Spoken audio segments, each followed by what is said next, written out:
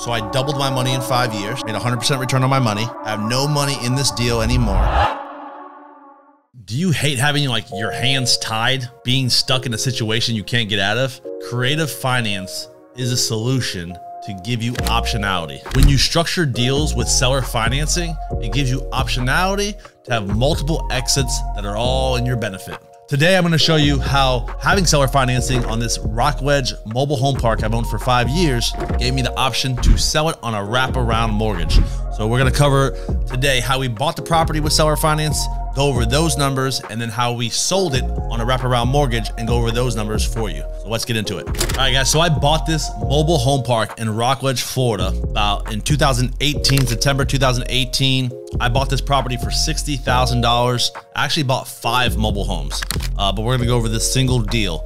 I bought this property for $60,000. I put $10,000 down, and I financed $50,000 from the seller on this property that was already renting and bringing him income. I believe he owned it free and clear. Oh, he definitely owned it free and clear. And so he financed that $50,000 at 5.5% interest on a 15-year note. And that made me have payments of $408.54 per month. This property was being rented out for $600 a month. And this is the older mobile home. The seller didn't have insurance. We didn't have insurance on this property. Our taxes were like $40. And we were able, after taking over this property, to get this guy's rent up to $850 a month. So as soon as we bought it, the other units, we were changing them over. This guy wanted to stay. He said he would pay the increase. So he agreed to pay the $850 a month.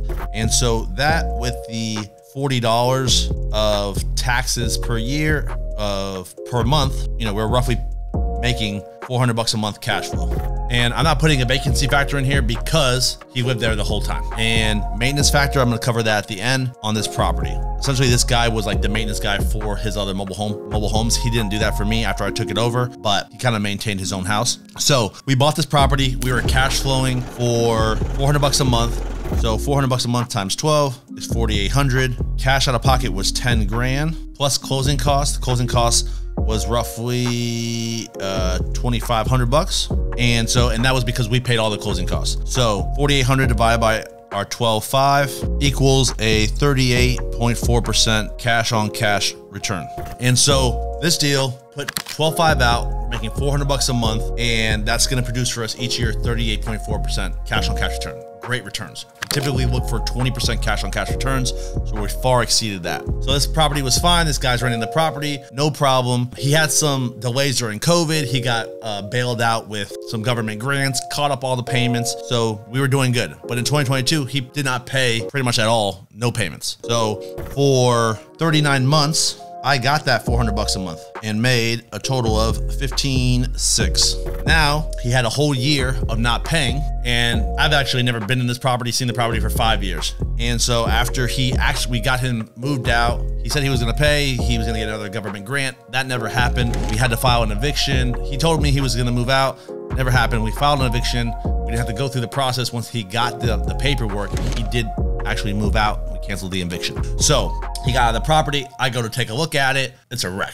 It needs a full rehab. It needs 30K. I don't want to fix that property. Thank God did this on seller financing instead of selling it as is and probably breaking even, losing money, because I didn't get paid for rent for a whole year. But I still had to pay out to my seller that mortgage of $408 a month. So I lost, pretty much 5 grand for that time period where he wasn't paying me. So I really only made 10K on my money over that 39 months. So I pretty much almost broke even on my total length of a 5-year period. And that's the problem with like real estate.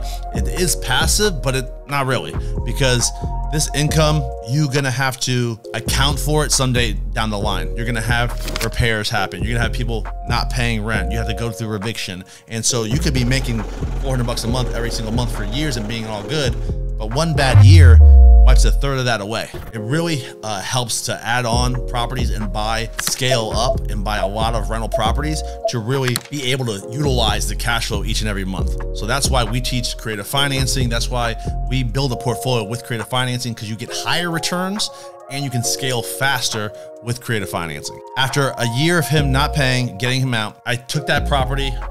All we did was junk it out, cleaned it, and we cleaned it, but it was still gross and disgusting. And we got the property listed. We got professional photos, even for this ugly house, put it on the MLS and listed it for, I think, 89,000 and, oh no, 79.9. So we listed it for 79.9 and we sold it for 79.9. We got a offer because we put out there that we're going to sell it with seller financing. We got an offer of 20K down and we were going to finance 59.9 at 8% on a 20-year mortgage. And that was at 501.03 per month. So I got 20K at closing. That buyer paid all the closing costs. So now I am more than whole. So I did actually, over that time period, I did put an AC unit in there, and that's pretty much all I did. So the 5K I lost plus the 5K I put in AC payment. I only truly made 5K on the cash flow over 5 years, plus this 20K. So now I was out 12.5. I made this 20K plus 5K. So I doubled my money in 5 years. I have no money in this deal anymore. Made 100% return on my money. And then I have now created a note. Having seller finance negotiated, I now am able to create another note that wraps around my seller's note. So now I'm paying my seller still the $408.54 a month, and this new buyer is paying me $501 a month. I'm only making $92.40 something per month. Not a lot, but I don't have to do any. I didn't have to do any repairs. I sold it as is. I sold it premium. If I sold this property as is for cash, I'd probably only get 50, 40, and I still owed $39,494. So after closing costs and whatnot, make a couple grand, not even. So on this situation, I got 20K at closing. I'm making 92 bucks a month. But the great power of this is he's got a brand new mortgage where the amortization just starts now, which that means if you ever look at an amortization chart or a mortgage, all the interest mostly gets paid up front. If you don't know what an amortization chart is or never looked at a mortgage calculator, I'm gonna put a link to a mortgage calculator we use.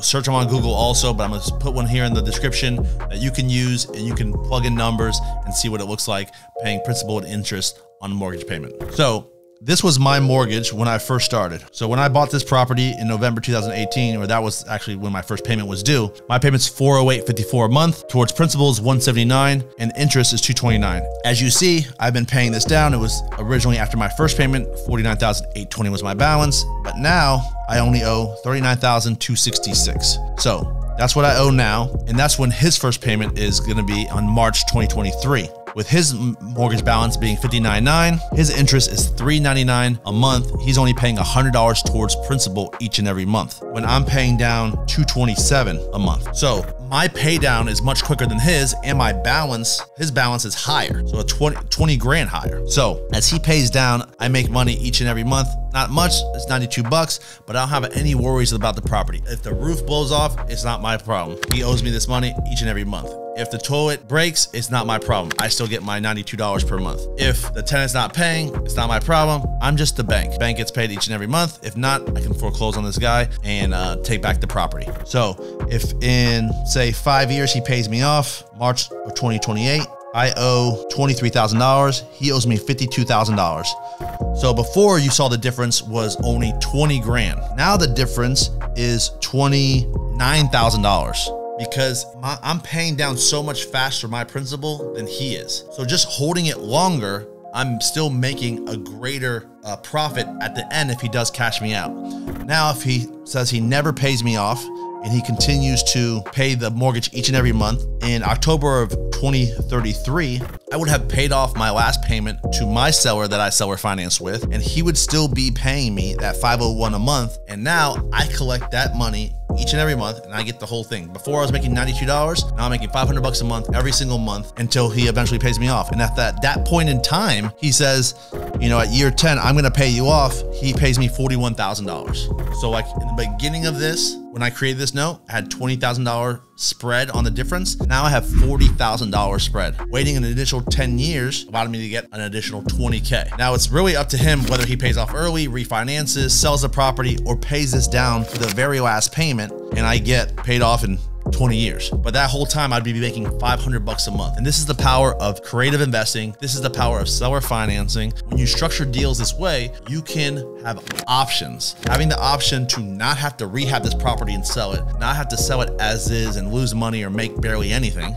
I'm making a great amount of money. I'm making 20K up front, making a little bit of money each and every month, and I'm gonna get a nice payoff later in the future. These are the types of deals I love. When I structure creative finance deals on cheap houses, I always look to turn around and sell it on a wraparound mortgage. These houses fly off the shelves on these lower price points. So if you don't know creative investing, you want to learn more, make sure you like and subscribe. It really helps us. It's going to help you. If you watch these videos, continue to digest content. It will help you know how to structure offers better and start making real impact in your income and your bottom line. If you're already doing 3 to 5 deals a month in wholesale or flipping, and you're making good money, but not utilizing creative financing to buy assets, build a portfolio, and create passive income and generational wealth, then you need to be a part of a community doing creative investing every single day, helping each other. And that community is the Creative Investor. So if you're interested in learning how to sharpen your skills, start taking down assets, and be part of our community, there's a link below where you can book a call with us. We'd love to help you grow your business